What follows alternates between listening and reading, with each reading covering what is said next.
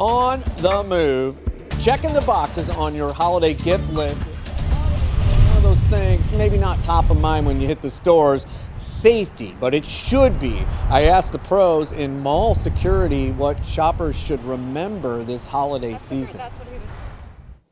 Like with any parking lot, you always want to lock your car.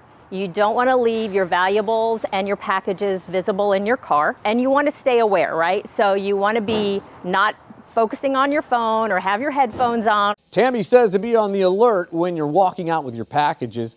But how about your vehicle, too? According to the Bureau of Justice statistics, parking lots and garages will account for more than 10% of all property offenses. Our security officers are inside and outside the mall all the time.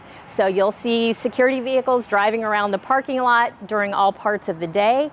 We also work closely with law enforcement. And how about your safety if you're one of the estimated 142,000 retail workers in St. Louis? Safety for everyone on our property is very important. We always encourage our mall employees to leave the mall in groups if they can. We also have our security. They do a safety patrol at night when the mall closes so that they are in strategic locations. Awareness is key. One of my commonly used phrases each morning on Today in St. Louis. Back to you.